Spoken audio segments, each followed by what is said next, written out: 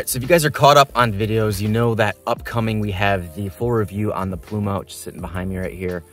And I'm working on that for you guys now. However, there is one feature on the Pluma that I have yet to use, and that is the 3D weight shift system they have. So real quick, these are the Pluma weight shift arms, obviously, okay? And it comes shipped to you with one of them unlocked. So you see how this moves here? This weight shift arm moves back and forth, up and down. Most paramotors, the weight shift arm only moves up and down, and that's how you weight shift. This gives you side-to-side motion as well. Now the other side is locked, so this does not move. This is solid and moves just like the weight shift arm of any other paramotor here. Now, this can be unlocked, and when you unlock this and make it like this one, they call that 3D weight shift. So the only idea behind 3D weight shift is greater weight shift control, so more responsiveness. I think the Pluma, even the way it is now, has pretty good weight shift. That's one of the things I like about it. I put it over the Scout in terms of weight shift, but under the SkyTap Angel, which I think is the pinnacle of weight shift. So yeah, let's get this thing unlocked and see how she flies.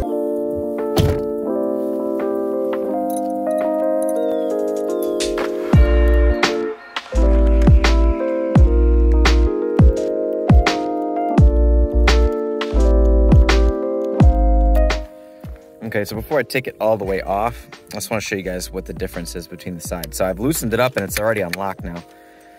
But you can see it's got this metal washer here and then like a nylon washer, arm, nylon washer, metal washer.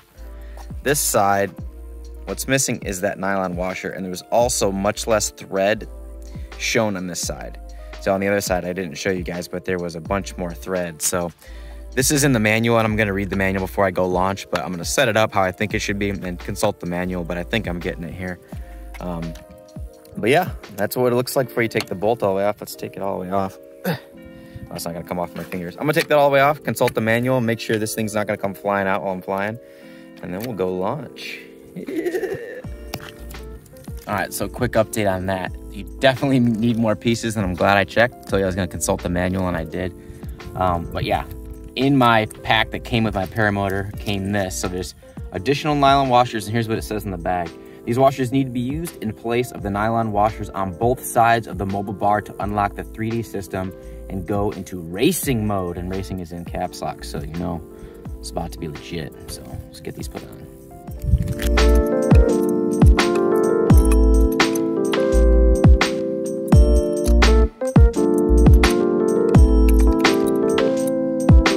Good to me.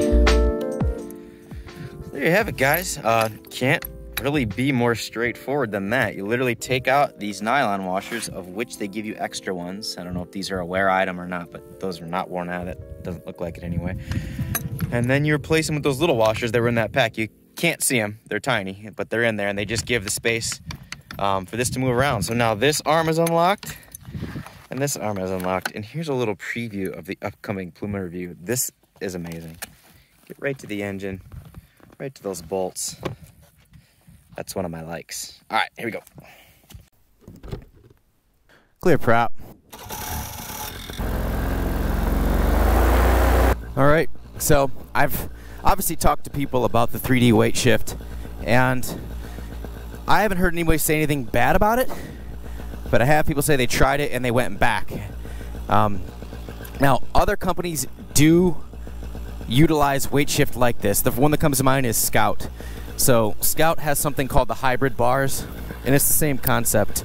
I think the carabiners are actually attached to the swing arms via like a soft type link, so you get the same thing. You get the side-to-side motion that you don't get with the normal Scout swing arms. So guys use them and end up going back because it's too much weight shift. So I don't know how it's gonna feel. I don't know how I'm gonna like it. But I do expect it to work, and I expect it at least to be interesting. The other thing I've heard is that on takeoff, your motor torques more. So if you guys remember, this motor doesn't have dynamic torque compensation. It relies on offset hook end points, more or less, for your weight shift. Now, on the ground, that means that you have no weight shift. You have to be flying for it. So once you have the 3D arms hooked up, you get more articulation and more movement in the arms, and it torques more. So I mean, I'm probably not going to feel it, but I've heard that the motor will twist on your back a little bit more. So I'll be looking out for that and feeling for it, but I don't know how it's going to go. All right. We also have a couple more people coming. One of them is coming in an airplane, so I'm going to go for a quick flight. It's still a little early and a little bit shifty wind-wise, but definitely still safe. And this is a perfect wind, so I'm going to hit it and see how it goes. All right. Adventure Pluma, 3D weight shift, take 1. Here we go.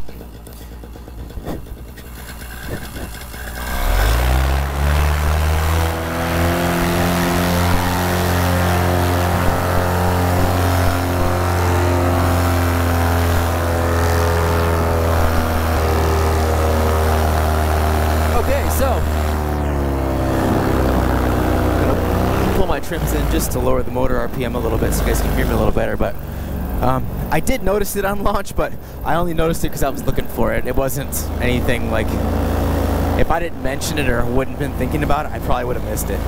It's just, I noticed it turning a little more to the right, but it didn't turn me to the right. I just felt the motor a little bit crooked on my back. So, launching, I'd say, doesn't really do anything. A few altitudes later. Alright, so we're at a decent cruise altitude. This is where I would expect to feel the most. So, and it is bumpy, which is good because I can tell you that I do feel the harness shifting side to side, definitely more. Let's do a weight shift to the right. Okay, not bad. I don't know if it's any better. Let me go to the left.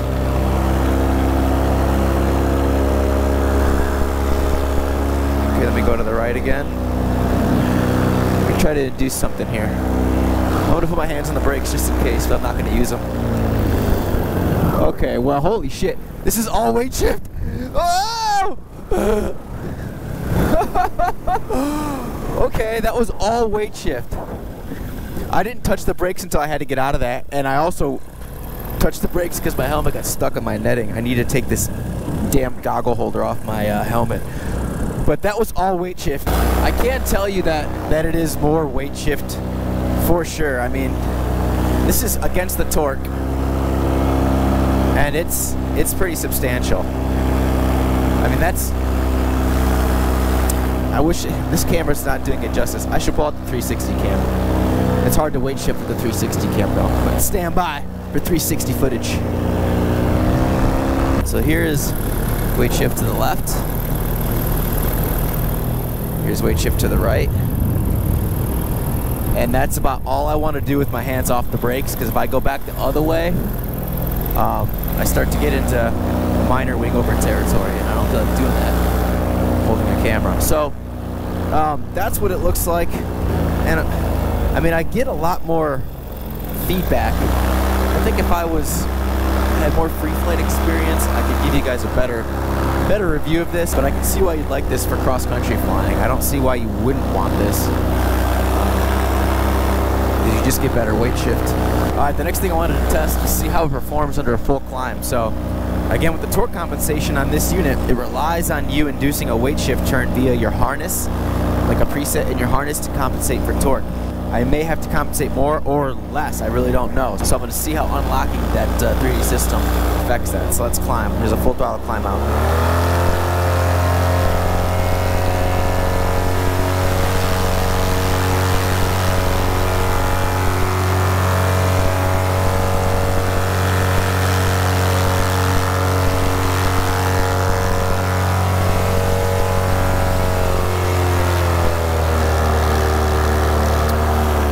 I'd say it's marginally more twisty, so I had to compensate a little bit more with the 3D unlocked. That's what I would say on that one. I usually have to use a little bit of brake or weight shift the way I have my torque compensation set up, the location I have it set up at, but that was also manageable. So let's find a good box to get in here to do a little bit of acro, and we'll see how the 3D does with that. Alright, got some altitude. Let's see how it does. Some light acro.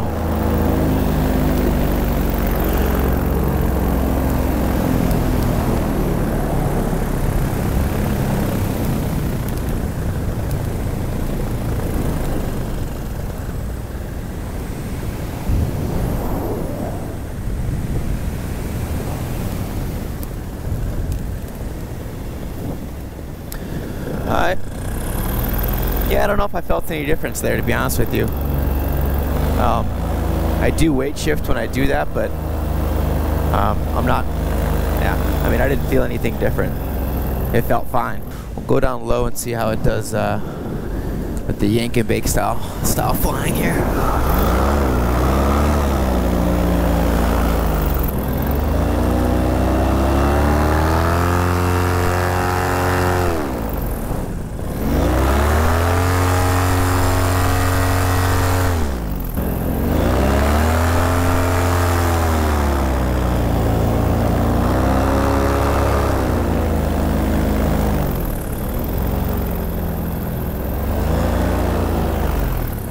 Little buggy, but we'll try some foot drags, and this grass is really long.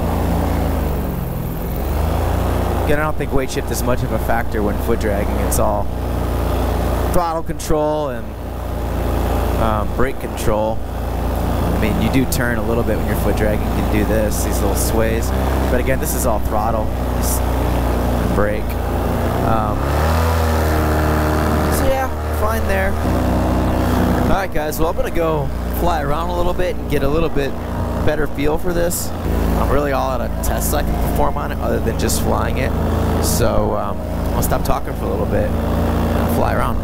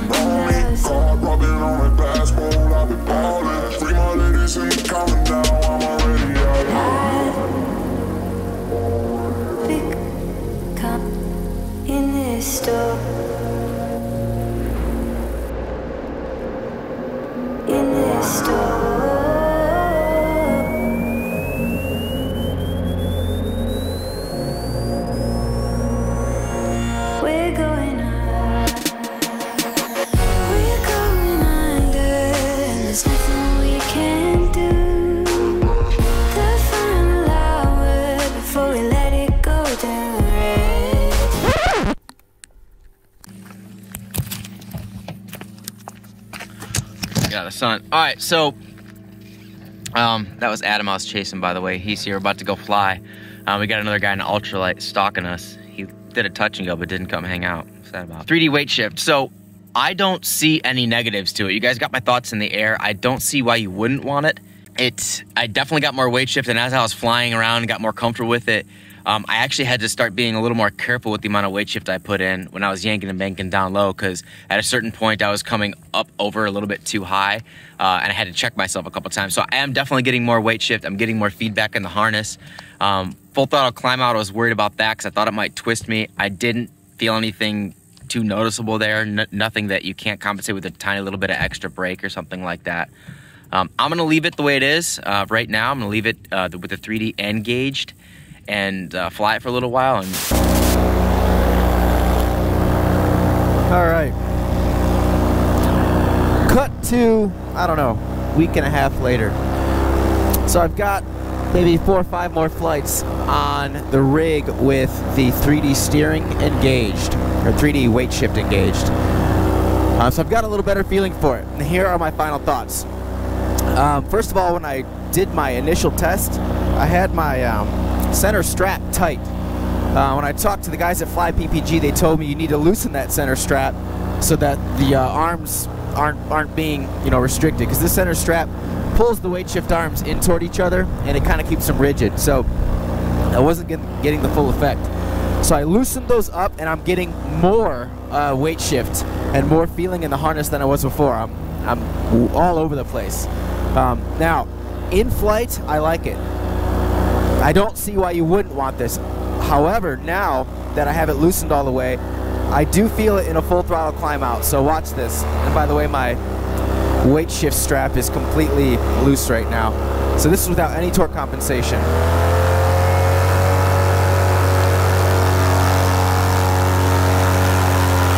Yeah, it's so much that I don't, like, I'm twisting.